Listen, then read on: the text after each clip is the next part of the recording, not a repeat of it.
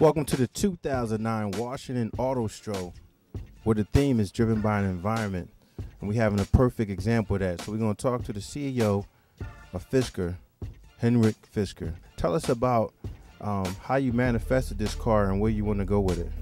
Well, the whole technology actually came from a development in the U.S. military for a secret vehicle that they were using to drop behind enemy lines. So we basically took that concept of this drivetrain and make a civilian drivetrain out of it and use a gasoline engine, but then a very large lithium-ion battery. So this car is sexy, good looking, and it's got 400 horsepower like a V8, but you'll still get over 100 miles per gallon on average over a year's use.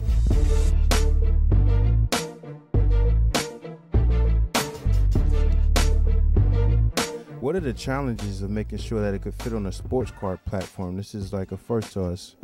Well, the interesting thing about a plug-in hybrid vehicle is we need a smaller battery because you still have a gasoline engine that turns on after the 50 miles. And it actually fits between the seats, running sort of in the center console down through.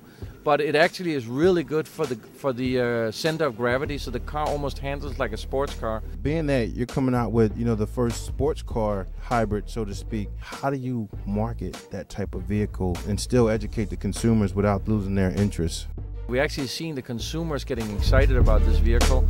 They love the huge. We've got the biggest solar roof in the world on this vehicle. I think what the consumers are demanding and asking for is cool, environmental vehicles, and this is the first one.